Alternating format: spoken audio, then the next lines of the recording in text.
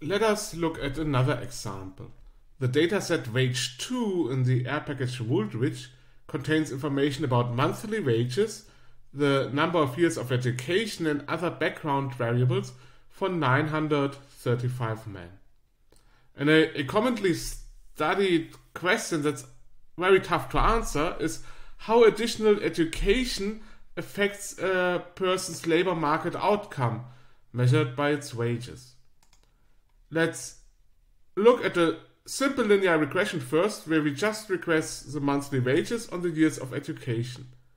And the result is shown here on the right.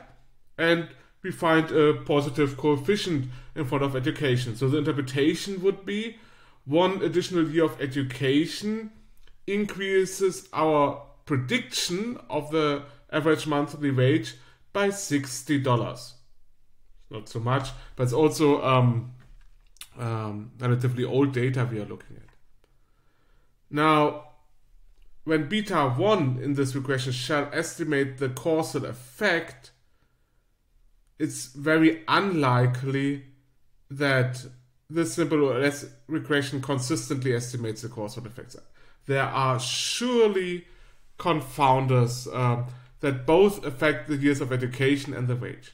So one possible confounder would be intelligence or ability in general. Yeah, probably more intelligent people rather like going to school and going to university, so they make a higher degrees, have more years of education. But intelligence may also directly affect the monthly wages of a person. So before we show the result of this regression, first answer a question. Assume for the moment that only intelligence is the only unobserved confounder, and that we also have some source of exogenous variation in education, even though it's not really clear what is the source of exogenous variation.